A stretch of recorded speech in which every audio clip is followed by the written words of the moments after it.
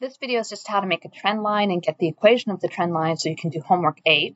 Let me make this a little smaller so you can see this. This relationship here is an athlete's.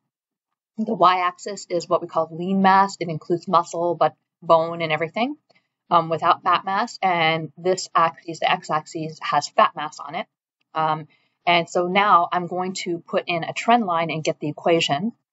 So what I do is I click the data, and you'll see all the data highlight like this. Right click, and you'll see this add trend line. Put that in, and this shows up.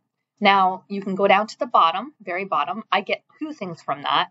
I get the equation and the r square.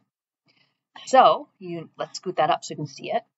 The r square is 0.49-ish. That's a pretty good relationship. The r squared is your old Pearson correlation that you have done before, but it's squared. So it's a pretty strong agreement between the two.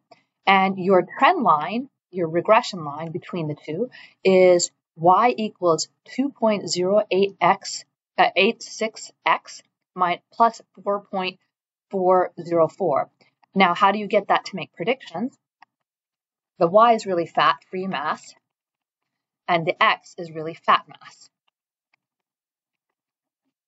And to get your predictions, I have another video on how to use that equation to make predictions.